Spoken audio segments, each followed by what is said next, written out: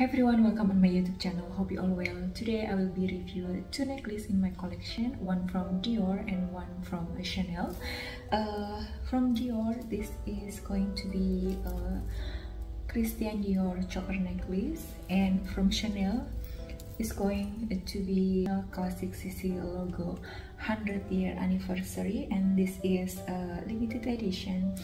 From Dior, I purchased this necklace few months ago on my birthday, and this one has been years.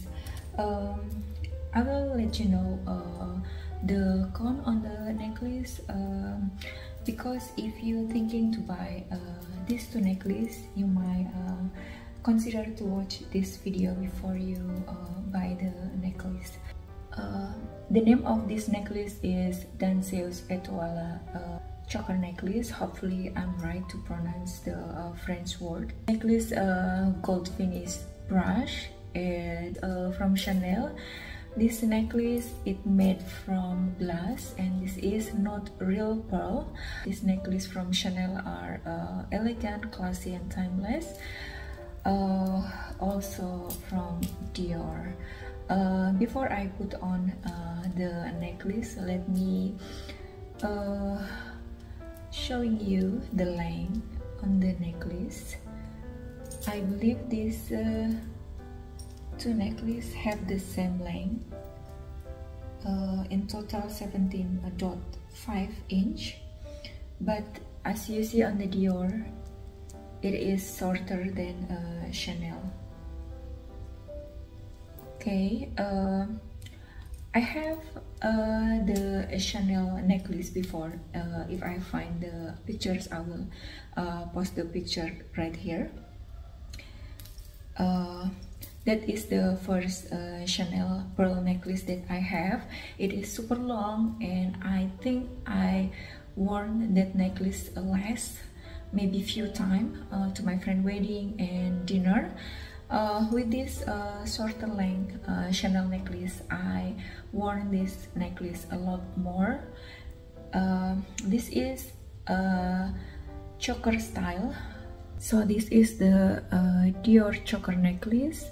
Super beautiful gold finish metal necklace, and this is on the shorter length of the necklace, and I'm gonna show you on the longer length on this necklace. On the longer length on the necklace, I really like shorter length more on the choker style compared to this length. I think it is nice too, but I prefer to wear it on the choker style. Okay, this is the Chanel 100th year anniversary CC logo necklace. This is on the choker style on the shorter length. I love the way it's look on my neck. Okay, so this is on the longer length. It is still look beautiful, but on Dior somehow I don't really like on the longer length. Okay, so let me try to wear it together. You see these two necklaces about the same length. Which one you like? Please comment down below, Dior or Chanel. About the pricing on this necklace is slightly different. I think the Chanel is much more pricey compared to Dior. It's slightly different. I don't really know the exact price.